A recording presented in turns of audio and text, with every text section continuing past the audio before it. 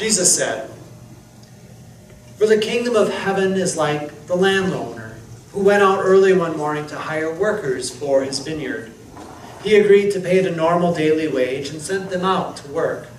At 9 o'clock in the morning, he was passing through the marketplace and saw some people standing around doing nothing. So he hired them, telling them he would pay them whatever was right at the end of the day. So they went to work in the vineyard. At noon and again at 3 o'clock, he did the same thing. At 5 o'clock in the afternoon, he was in town again and saw some more people standing around. He asked them, 'Why haven't you been working today?' They replied, 'Because no one hired us.' The landowner told them, 'Then go out and join the others in my vineyard.' That evening he told the foreman to call the workers in and pay them beginning with the last workers first. When those hired at 5 o'clock were paid, each received a full day's wage. When those hired first came to get their pay, they assumed they would receive more. But they too were paid a day's wage. When they received their pay, they protested to the owner, 'Those people worked only 1 hour, and yet you paid them just as much as you paid us who worked all day in the scorching heat.' He answered one of them, 'Friend, I haven't been unfair. Didn't you agree to work all day for the usual wage? Take your money and go. I wanted to pay this last worker the same as you. Is it against the law for me to do what I want with my money? Should you be jealous because I am kind to others?'" Who is revealing something about God's character in this parable? The landowner reveals God's abundant resources, unmerited grace, generosity, and valuing every person equally. God's love and blessings are infinite. God has more than enough to pay all of us in full, to make all of us whole and perfect. God loves each of us fully, perfectly, completely, regardless of our productivity, actions, or inactions. God is eager to welcome us all home to heaven, to celebrate with God, to feast at the heavenly banquet. The worker who worked all day reveals Jesus, who humbled himself, taking on human flesh, valuing himself as our equal, our sibling. Even though Jesus loved and served perfectly, he suffered and died like us. Jesus is enjoying the same glorious eternal life that all of us will enjoy. Unlike the all-day worker in the parable, Jesus never complains about us or desires that we get a little bit less than himself. Jesus came so all of us can equally receive the full blessings of God. Who do you identify with most in this parable? The gracious landowner? The all-day jealous worker? The excuse-making yet grateful 1-hour worker? What is God inviting you to do? Who is God inviting you to be? All of us have aspects of all three people within us. We are called to be like the gracious landowner. God will fill us with an endless supply of love. We are to love everyone. We are to be gracious regardless of how we are treated, what another does or does not do to us. We are to love them. We are to see goodness and beauty in every person. We are to value others equally because everyone is a cherished child of God.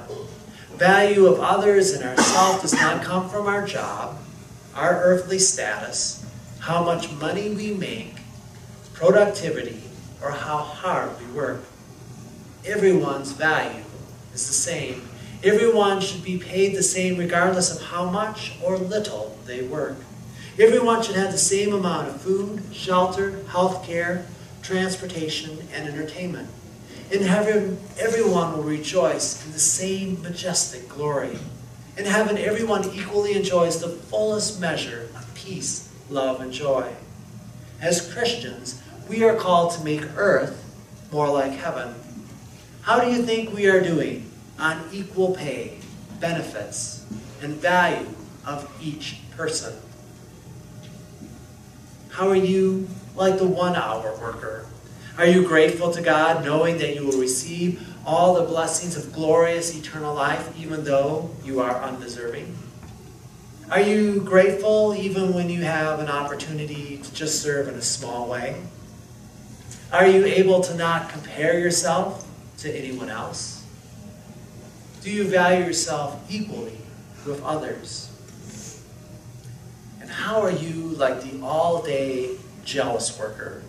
These people pride themselves on being up early, working long hours, being productive, contributing to society, being active in church, being a great friend and family member. They are eager to answer God's call and give their very all in serving God.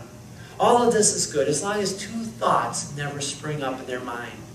First, that they are somehow earning God's blessing. And second, that they are a little bit better than another person.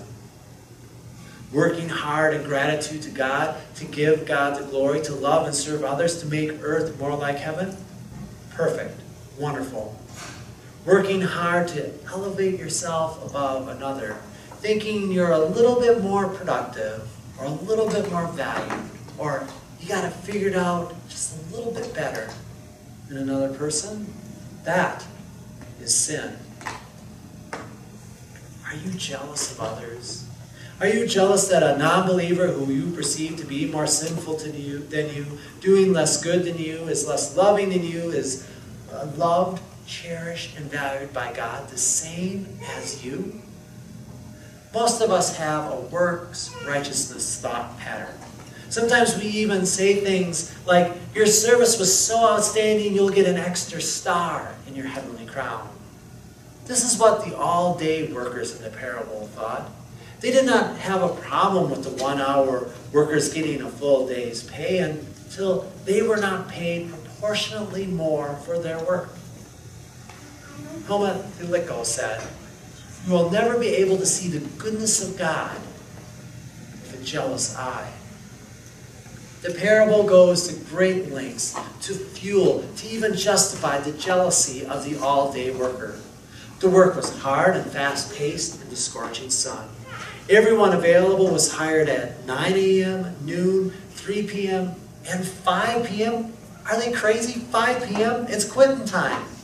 What were those who could not get out of bed, dressed and ready to work until 5 p.m. doing?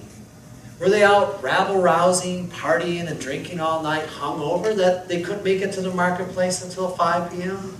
Were they lazy, lounging around, playing video games all day, not motivated until 5 p.m.? Those hired at 5 p.m. did not have any good reason for them not being in the marketplace. When asked why they were not working, they blamed the employer, saying, no one hired us. What was the employer to do? To go drag them out of their home and get them dressed so they could work? The gracious employer was not insulted by their blame. The gracious employer did not lecture them for their failure to show up earlier. The gracious employer did not warn them about the poor, lethargic work that they were most likely to perform. Instead, the gracious employer hires them and then pays them a full day's wage. Do you become jealous in these situations? The disciples were struggling with status, value, jealousy, and envy in the context of this parable. They asked Jesus what their reward would be for following him. They pleaded that they were doing more, so they should get just a little bit extra blessing in heaven. They were competing among themselves. Some of them even asked for preferred seating in heaven. Jesus responded with today's parable, calling them and us to let go of jealousy and value ourselves and everyone the same. Jealousy comes in many forms. One may be jealous of another person, or of stuff, of money. One may be even jealous of oneself at a different time in their life. Jealous of the past. You know, if only things were like the good old days. Or jealous of the future. Once this or that happens, then things will be well. Then I'll do this. Then we'll have things all together. In Star Wars, Yoda was training Luke to be a Jedi Knight, and he had this to say, All your life you have looked away, to the future, to the horizon, never your mind on where you are, what you are doing. Jealousy, envy, comparison leads to the dark side. Today's parable warns us of the dark side of competitiveness, the destruction of jealousy, which drives a wedge in our relationships. When we feel that we are not getting what we deserve, then corrosive thoughts can soon grow. Comparing oneself to another is destructive. Consuming out of jealousy is hollow. There was a faithful man who worshipped regularly and studied Scripture. He discovered, believed, and knew the power of God's grace. He knew God loves everyone equally, even those who openly rebel and curse God. He realized he was saved by grace, yet worshipped and served in gratitude. His belief in grace clashed with his work ethic. His belief in grace clashed with his view of fairness, that those who love and serve more, he thought they should be blessed a little bit more. Over time, these clashes sparked some jealousy. Soon, he began to judge others. And soon after, he began to think that some people were more valuable than others. And his jealousy grew. But God had a cure for his jealousy. God asked him to tell the people that this man despised the most, that God loved them and would save them. But he ignored God's call. Since he knew he was saved by grace, not whether or not he answered God's call, he decided that he would go to a different city the other direction. Since God loved this man in hopes of freeing him from his jealousy, God, through a series of amazing coincidences, brought this man to the very people he was jealous of. Finally, this man begrudgingly, feebly told these people about God's grace. God saved these people as the man knew God would all along. But instead of being joyful, this man became bitter, frustrated, and angry. He became so much on edge that even a worm causing a plant to wilt set him off in anger. Have we figured out who this is yet? It's Jonah. When God saw what they had done and how they had put a stop to their evil ways, God changed God's mind and did not carry out the destruction God had threatened. This change of plans greatly upset Jonah, and he became very angry. So he complained to the Lord about it. Didn't I say before I left home that you would do this, Lord? That is why I ran away to Tarshish. I knew that you are a merciful and compassionate God, slow to get angry and filled with unfailing love. You are eager to turn back from destroying people. Just kill me now, Lord. I'd rather be dead than alive if what I predicted will not happen. The Lord replied, Is it right for you to be angry about this? Then Jonah went out to the east side of the city and made a shelter to sit under as he waited to see what would happen to the city. And the Lord God arranged for a leafy plant to grow there, and soon it spread its broad leaves over Jonah's head, shading him from the sun. This eased his discomfort, and Jonah was very grateful for the plant. But God also arranged for a worm. The next morning at dawn, the worm ate through the stem of the plant so that it withered away. And as the sun grew hot, God arranged for a scorching east wind to blow on Jonah. The sun beat down on his head until he grew faint and wished to die. Death is certainly better than living like this, he exclaimed. And God said to Jonah, Is it right for you to be angry because the plant died? Yes, Jonah retorted, angry enough to die. Then the Lord said, You feel sorry about the plant? Though you did nothing to put it there, it came quickly and died quickly. But Nineveh has more than 120,000 people living in spiritual darkness, not to mention all the animals. Shouldn't I feel sorry for such a great city? Why should we work a full day instead of 1 hour if the pay is the same?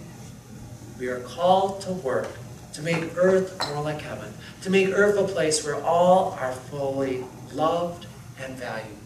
And in the process, we expand our love and experience a little more of heaven on earth. Jonah was the most successful prophet with the shortest amount of work. He is enjoying heaven equally with everyone in heaven, even those from Nineveh. All is perfect in heaven, so Jonah is free of his jealousy and is rejoicing with his new friends. When you get to heaven, you will enjoy the glory equally with Jonah and all the people, even people you dislike. Jonah made earth more like heaven for the people of Nineveh. Jonah could have personally enjoyed more heaven on earth if he would have gone to Nineveh directly. Jonah could have enjoyed more heaven on earth if he would have left that wilted plant. Instead of being angry and jealous, he could have gone into Nineveh where they were rejoicing and celebrating. Certainly, he would have been welcomed into any of their homes, given a cool drink, a feast in the shade. He could have had all kinds of celebration with the people of Nineveh. Working a full day cannot make heaven grander because heaven is already perfectly grand. You will equally enjoy heaven with great all-day workers like Mary, Martin Luther King Jr., and Mother Teresa. Working a full day may not make your personal life more like heaven, but it will bring more heaven to earth for all of us. Think of Mary, the mother of Jesus, who worked all of her life lovingly parenting Jesus. Mary had a lot of heartache, but Mary changed her life plans so Jesus could save you. Think of all the joy that is bringing her. Martin Luther King Jr. helped us see that we are indeed all equal.